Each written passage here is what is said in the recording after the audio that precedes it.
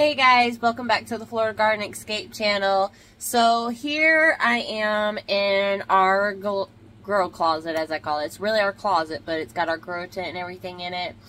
And this is where we grow our seedlings. You've pretty much seen the area before. So I just wanted to do a quick update on our seedlings. As you've probably seen in our short clips here on our YouTube channel, the update we posted of the short video of our seedlings, our lettuce seedlings. So I'm going to just go ahead and show you our seedlings really quick here. So as you can see, it is our lettuce seedlings. They are doing great, I must say. They are really doing great. They do need some watering. I do plan, as you can see, they're probably definitely big and they definitely probably need to go out, and I'll show you a prime example on why they probably need to go out. As you can see here, roots are starting to shoot out, so we definitely need to get these out this weekend.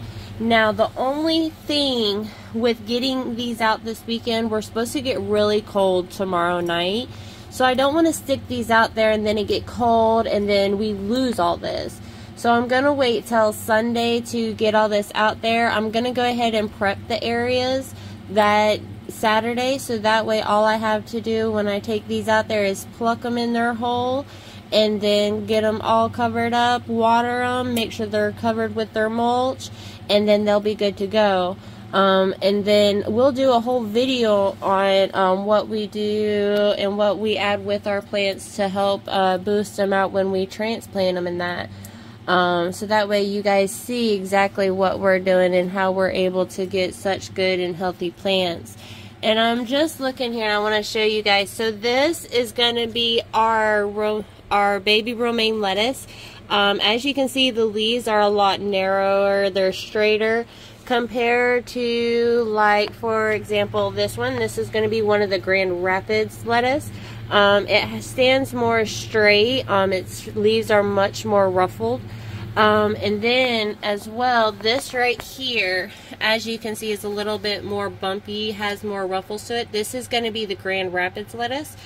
It's going to have more bumps, more waves to it and things like that. Compared to the baby romaine, it's just a straight, narrow leaf. So that's going to be the major difference in how you can tell them all apart. The Grand Rapids doesn't clump more together. I have noticed that it doesn't really clump more together. It stays just pretty much like this, and what you do is as it grows, you just pluck these older leaves. Now once this gets a little taller, I can then pluck it, and we're gonna eventually, once these are all ready to harvest, we're gonna do a whole video on how we harvest it as it grows and things like that. But we're gonna wait to get everything transplanted out first, and we'll do it together, make it a whole good experience. As you can see here, my temperature is at 69. The humidity is at 56%.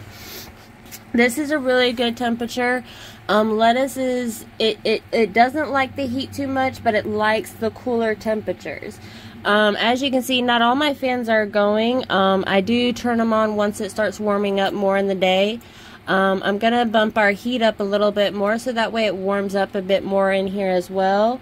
And then the lettuce should be good because we try and keep the climates just like it is outside. So that way they get a little bit more warmer, because I like it a little right there at 70 degrees, and they do pretty well in here at 70. But yeah, that's our seedlings, that's our lettuce. It is looking great. I do like what we're seeing here. So, and now it's just time for it to go out, and then we're going to do also a whole video how I get so many seeds to pop, because I get my seeds just like anybody else does, and I hope to eventually just collect and harvest my own seeds. And so we're going to do a whole lot of videos on the seeds and get more planted out there. So, and that way we're learning together and growing it together and kind of knowing what not to do and to do as we go. And that's pretty much what a lot of this is learning as you go. Because as you do it more, and this is where practice does make perfect, As you as you garden more, you learn to do it better and you get better at it, so you learn the do's and do nots. And you can always do your research like I have over gardening and what to do and what not to do.